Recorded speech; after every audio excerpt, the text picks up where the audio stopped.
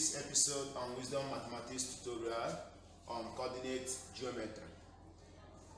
We have a question which says, what is the perpendicular distance of a point 2, 3 from the line 2x minus 4y plus 3 equal to 0? We are trying to find the perpendicular distance of this point from this line. So we have two parameters here. One is the point, 2 is the line. This particular point, which is 2, 3, is expressed as x, y. That is, the point we have here, this 2, 3, means that the value of x is 2 and the value of y is 3. So x is equal to 2 and y is equal to 3. That is for the point. Now, the line is now 2x minus 4y plus 3 equal to 0. So, this is the equation of a line, while this one is a point. In coordinate geometry, we have a formula for finding perpendicular distance of a point from a line. So you can say perpendicular distance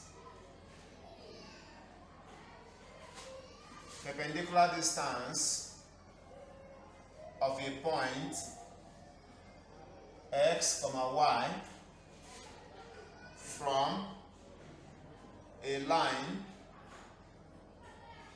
is d, small letter d, which we have as d equal to ax plus by plus c all over square root of a squared plus b squared. So this question is very simple. This is a formula for finding perpendicular distance of this point x, y from this line. Then, since we have this as a formula, the only thing we need for us to solve this question is to get the values of a, b, x, and y. And how we get it is very simple. From the point, we're going to get the value of x and y. Since we have that our point is 2, 3, we have that x is equal to 2 and y is equal to 3. This is our values of x and y.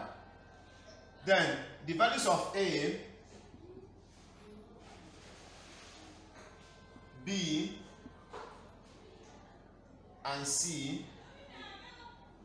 is given as this.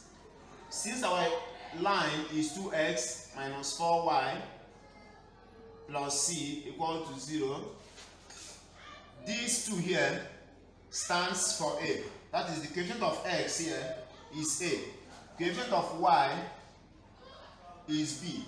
And this constant here is c. So a is now equal to 2, b is now equal to minus 4, and c is now equal to 3. So since we have our values of x, y, a, b, and c, we can easily get the perpendicular distance by using this formula. And when we do that, we are going to add that d is equal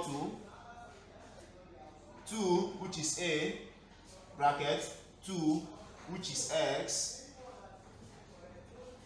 plus b is minus 4 times y, which is 3, then plus c, which is 3, all over square root of a, which is 2, so we have as a squared, so we have 2 squared here, plus b, which is minus 4, we have it as minus 4 squared. So for us to get our d, we just have to compute what we have in the formula.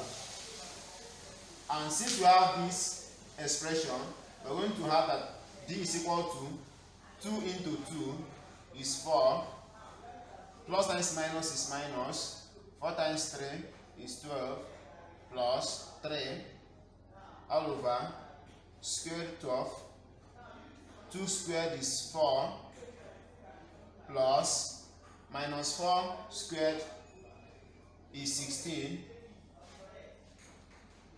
Here we have 4 minus 12, which is minus 8, plus 3, which is minus 5, all over square root of 20. Then, by sorts, we have that square root of 20 is square root of 4 times 5, which is also going to give us 5 over square root of 4 by square root of 5, and this will give us that d is equal to minus 5 over 2 root 5. This is a compound sum. So we have to rationalize to get our final answer, because this denominator is a surd, and in mathematics, surd is not supposed to be a denominator. So we have to rationalize. So this is going to give us, we have root 5 here and root 5. That's why we're using root 5 to rationalize. So this is going to give us minus 5 times root 5 to give us minus 5 root 5 all over. Coefficient of root 5 here is 2. We bring it out. Coefficient of root 5 here is 1. 2 times 1. Then times root 5 times root 5 is 5.